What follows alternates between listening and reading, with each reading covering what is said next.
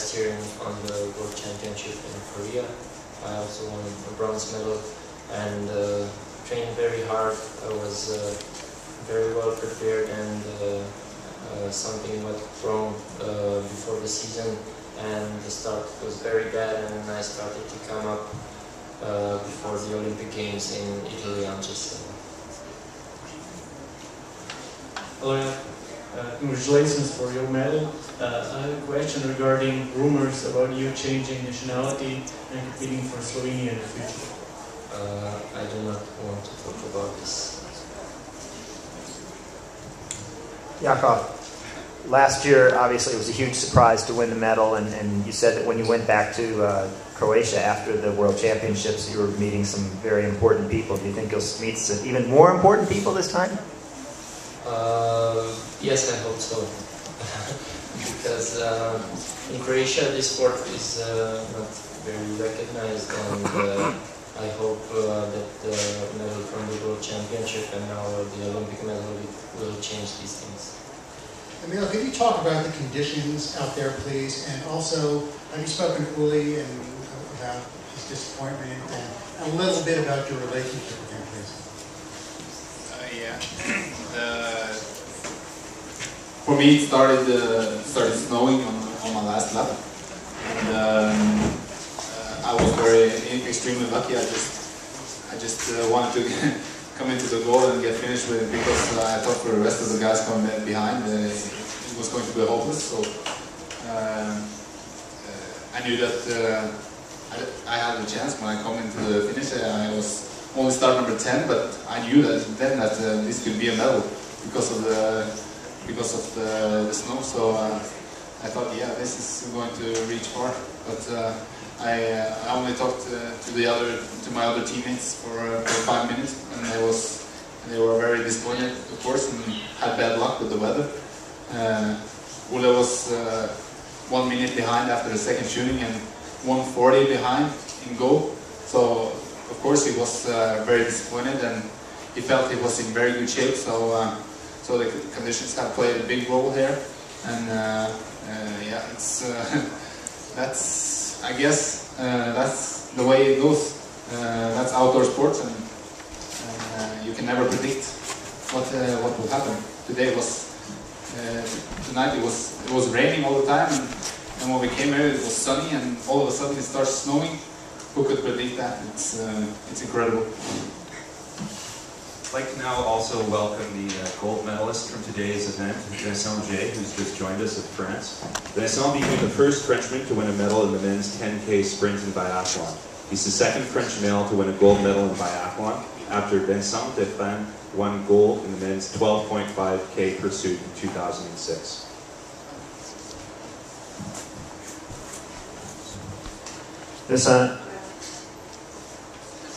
Last year you won the 20K here.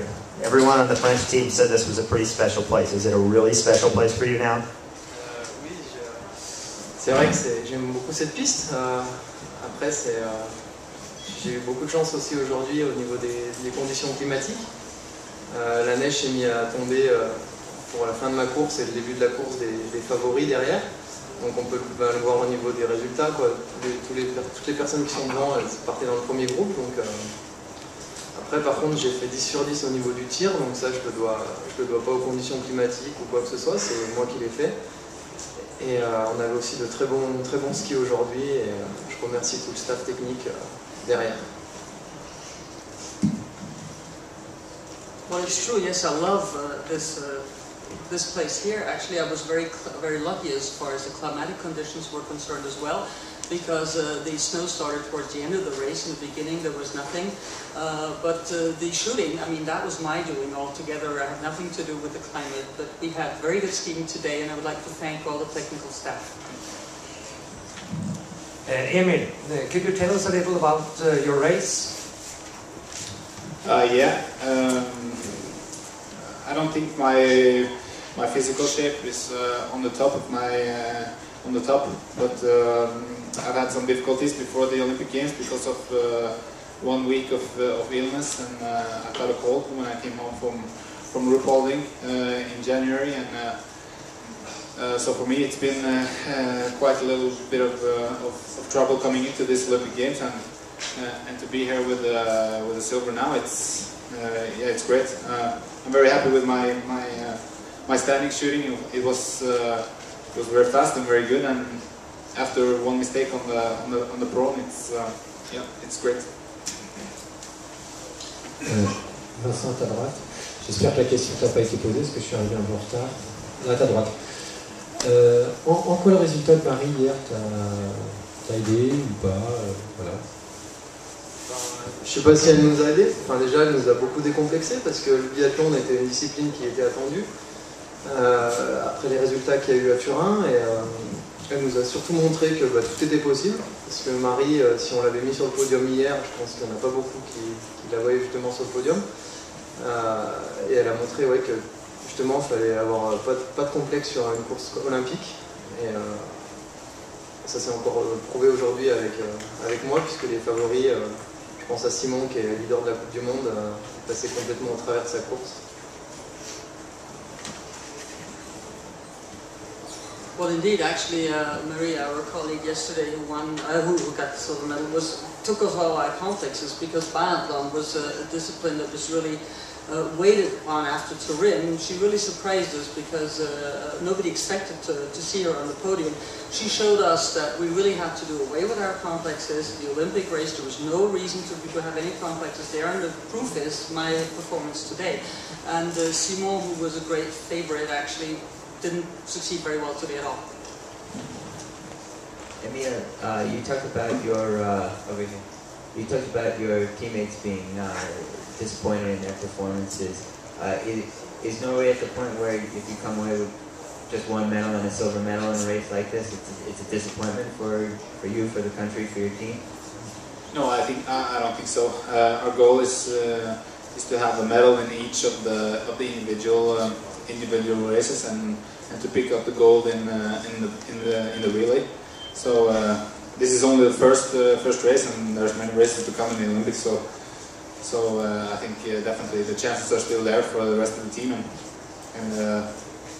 and we will be attacking all the way. So I think this is a great start for us. Vincent, congratulations. Could you just tell us what this victory means to you? And given the weather conditions today, how early on did you think this might be the gold for me?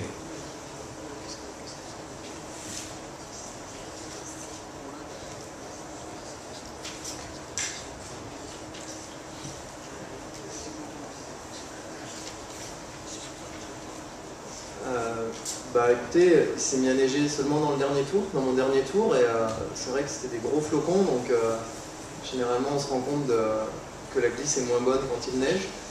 Et là, pour moi, étant donné que j'avais déjà fait 2 tours avec des conditions plus que clémentes, et que les leaders partaient alors que j'allais arriver, je me suis vraiment rendu compte que ça allait justement les pénaliser à ce moment-là, après le tir debout.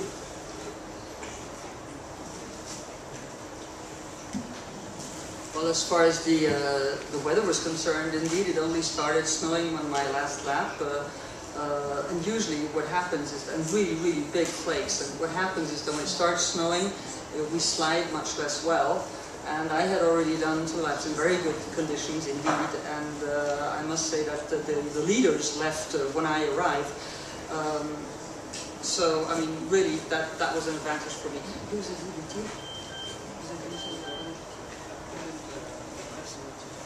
No, after the second shooting. Vincent, Simon Fourcade me disait que tu as vu très stressé ce matin et qu'il ne te reconnaissait pas.